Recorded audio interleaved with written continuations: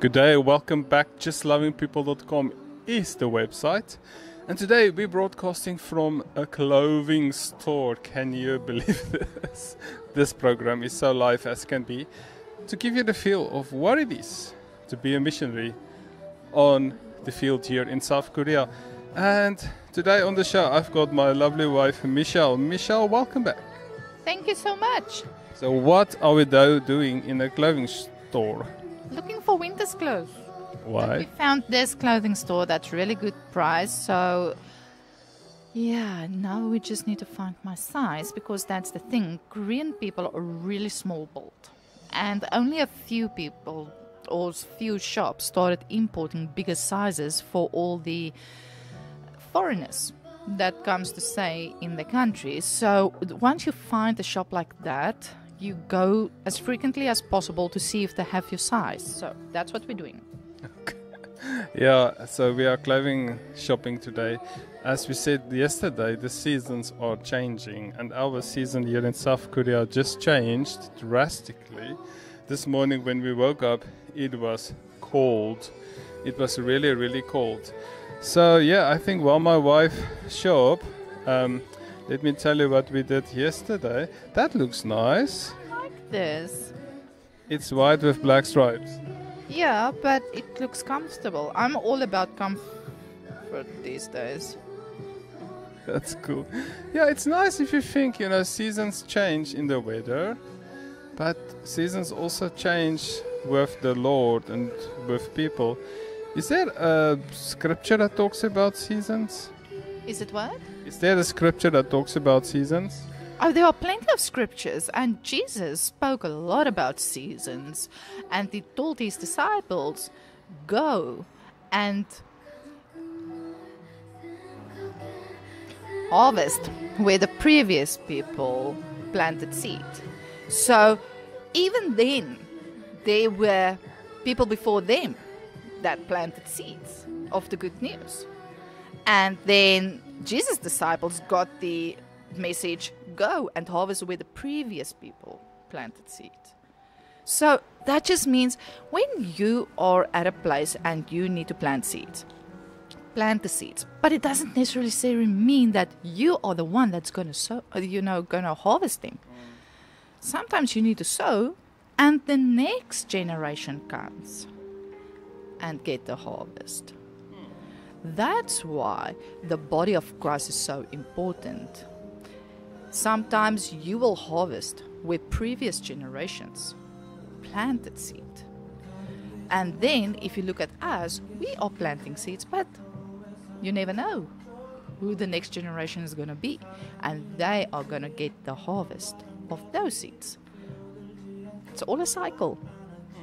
People need to learn that. That's an awesome example. Planting seed is not always the nicest of times. It's hard work, it's dusty, it is. But we all love the time to reap, okay? But, I had seasons in my life where I just planted without any harvest. And then suddenly you just walk into the time where you just harvest. Well, my wife is looking for clothes here, and I will keep you posted as we find stuff. So we will be right back. So we just finished shopping, and we got you some nice stuff. Yes, thank you. Sorry, I'm a bit overwhelmed at this moment. God just applied once again. So many pretty winter's dresses, which is so versatile. You can wear it in winter or summer.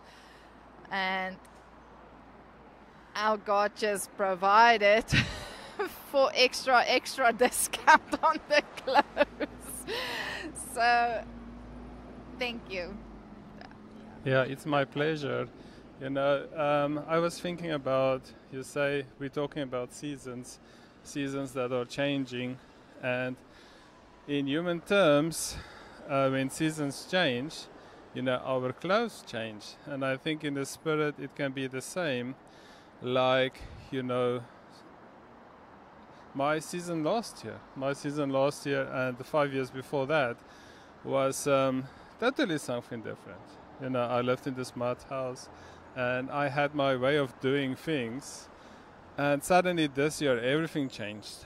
You know, my clothes changed, meaning my apartment. Suddenly I needed a car, suddenly I needed because the people that we're working with here in Sejong, they are upper class people. So I don't think they will fit into my mud house. But in Sangju, I was living in a mud house, and that worked perfectly for the people that I was working with. So it is amazing to see how seasons change, and the Lord provide like new clothes. He can provide new houses and new friends. And I think the secret is just we need to be ready to be flexible.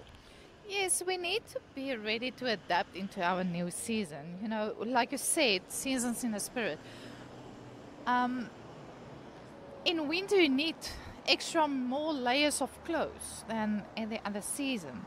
So I believe in your winter season that you are layered with so many clothes to protect you and to get you through that hibernation season, you know, to make sure that you are protected on all sides and you have everything that you need. You're not lacking anything. You have more than enough. God knows what you need before you even know what you're going to need, and God provides even before you ask. And so it is just a beautiful thing to think about. In your spring season, it's all floral and fragrance, and you know, it's beautiful. It's a happy season. It's really, I remember our spring season we had here in South Korea with all the cherry blossoms and the cherry blossom festivals, and everywhere you go it's so much life and energy, you know, all the beauty with the flowers and the blossoms. And so that for us as humans beings in our spiritual realm, it's a beautiful thing. Seasons are so beautiful. You just need to embrace it. And people aren't going to be in your life forever. God is. And it matters what God wants you to do. It doesn't matter what people want you to do. People are people. But God is a living God. And God is, in my opinion, the only person, the only God, the only importance in your life that matters. And it was yesterday when I told somebody, just as Paul said, I'm not here to please people. I'm here to please God. And I'm here to do what God wants me to do. I'm not here to do what people want me to do. And that is really important. And I'm really firm on that. You can even hear my voice tone that I take that very seriously. I don't play with it. I don't take it for granted. I appreciate that. And I believe it is supposed to be every person's goal to be the way Jesus was on earth, to love one another, to do good to people, to do the will of our Father. And I don't care if that sounds spiritual to people. It is spiritual. It's all about a spiritual God. You know, God is spirit. He is in our spirits. So I don't understand people's arguments when they tell me, oh, you're being so spiritual. I'm not so spiritual. Well, get so spiritual. Still be a human being and don't be overly spiritual that you can't connect with people. You still need to be human the way Jesus was. Jesus was human, but he was doing God's will. You know, he was perfect.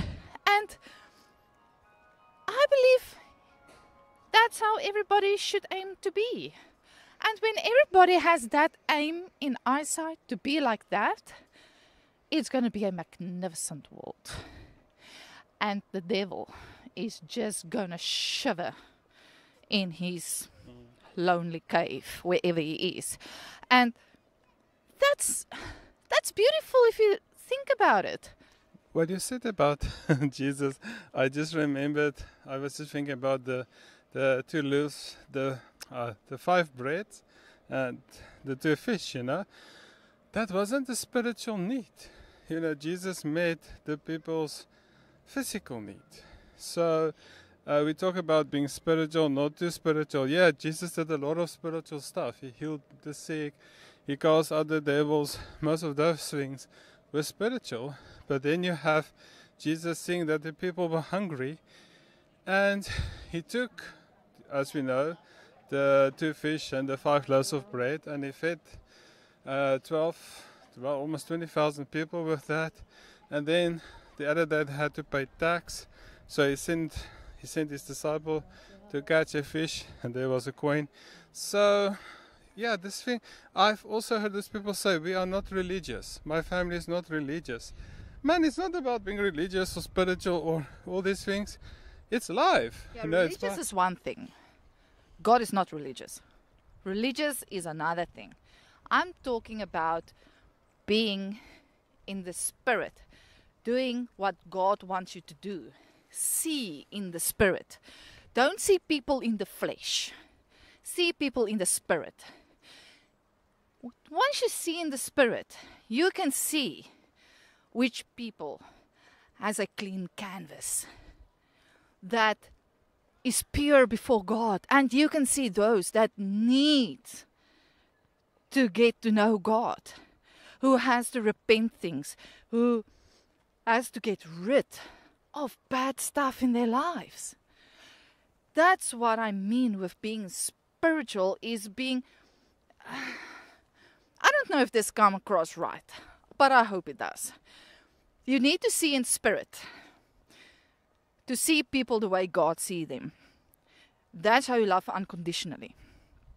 Once you look at people with your fleshly eyes, you're in trouble. When you listen with your spiritual ears. Don't listen with your fleshly ears. When you speak to people, ask God to guide the conversation. Because that way, you say what God wants to say to that person. He uses you as a vessel to do that. And being religious takes you apart from God, because God is not religious. And people should get to know the difference. Religion is not from God. Being in a relationship with God, that is from God. 안녕하세요. Hello. The schoolboy is greeting us. Well, that was very important in a relationship. Religion is one thing, relationship is another. We're out of time. So, yeah, we just want to thank our partners for making this possible. Thank you for joining us for this shopping spread that we've just been on, talking about seasons that are changing. And I just want to summarize, if your seasons are changing, embrace. There's nothing better than just to embrace. Thank you for talking to us again, Michelle. Thank you for having me on the show. Yeah, it's always good to have you. Now, please go to justlovingpeople.com. That's the website where you can watch our latest movie called Soul. We also put up one about a Korean traditional wedding, photos, everything. You can also partner with us there. And please support the radio station that you're listening to. These guys makes it possible for us to talk to you, and we want you to support them also. So we'll be back tomorrow. Goodbye and God bless.